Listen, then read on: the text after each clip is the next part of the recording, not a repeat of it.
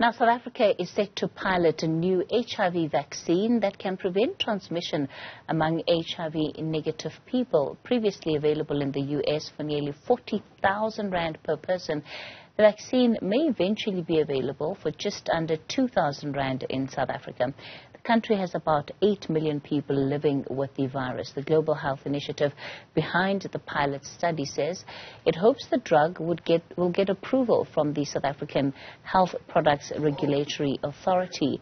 This is early next year. Well, let's discuss this with the Deputy Director of the African Health Research Institute, Professor Thumbi Ndungu.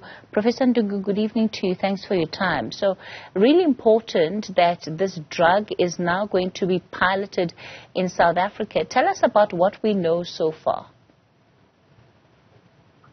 Good evening, Kathy, and good evening to the viewers. And thank you for having me on the show. Just to correct that this is not a vaccine. A vaccine is something that would stimulate the immune system to actually fight the infection and prevent infection. This is actually not a vaccine, rather it is a drug. So it does not stimulate the immune system. What it does is to specifically target HIV, the HIV virus. So it is actually a drug just like the drugs that we use to treat HIV infection, except that in this particular case, it is being used to actually prevent infection. So it is given to people who are HIV negative, and if you take it, then it can prevent HIV infection. So what has been shown before is that antiretroviral drugs are actually very, very effective in preventing HIV infection themselves. And so to an extent, you could say that they work perhaps as well as you would expect a vaccine to work. So, Professor Ndungu, how different then is this drug, as you're describing it, to something like pre-exposure prophylaxis or PrEP, as many people would know? So thank you, Kathy. So the concept is very similar, except that in the case of pre-exposure prophylaxis, as we have it today, you take a daily pill. So you take a daily pill of antiretroviral drugs, and the current drug that we take for prevention is known as Truvada, which is a combination of two antiretroviral drugs, but you take it as a pill and you have to take it every single day.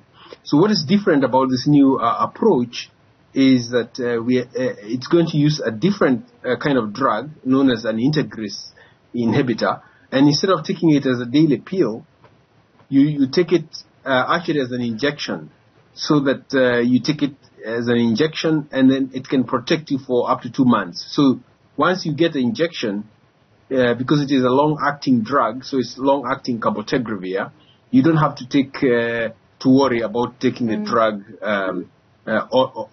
thereon for 2 months, which I think offers a great advantages over the current approach, because one of the problems that we have seen with pre-exposure prophylaxis is a problem of adherence. People get tired of taking pills, and some people skip taking the pills. But when you take it as an injection, as a long-acting injection, what it means is that for 2 months, you are basically protected and you don't have to worry. And clinical trials comparing the daily pill with this injection, 2-month long-acting cabotegravir, have shown that the long-acting drug, the injection, is actually much more superior in preventing new HIV infections compared to the daily pill. The issue of accessibility is going to be a big one around this particular drug. Let's talk about the chances. I mean, reducing it from its current cost that's, really around 390,000 rand per person to making it accessible to the majority of South Africans. What is it going to take? Yeah, this is the biggest challenge I think we have at the moment. So the drug has actually been tested in clinical trials and as I mentioned, has been shown to be active and superior to the daily oral pills, and that's probably because of the issue of adherence.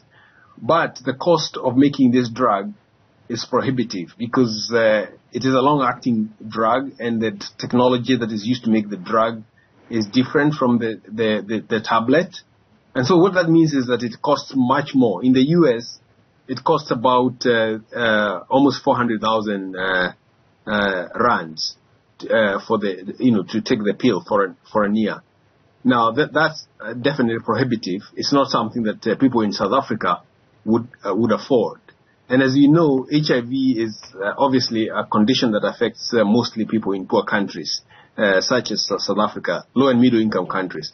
So unless the company that is manufacturing this drug is willing to reduce the cost, and it is estimated that the cost of taking oral PrEP is about 2,000 rands, unless you can reduce the cost to about that much, it is unlikely that you're going to have widespread usage of this particular drug. So we're in a big fix, and what we need is for the drug company to work with national governments and with other multilateral organizations to make sure that the drug is made available to people who need it, but at a much lower cost than is currently the case. Otherwise, we will not have buy-in, we will not have people use the drug, and we will be in an unfortunate situation where we know how to prevent HIV infection, but are unable to afford it, and we are not able to prevent new HIV infections. All right. Deputy Director of the African Health Research Institute, Professor Thumbi Ndungu, let me thank you for your time on that story.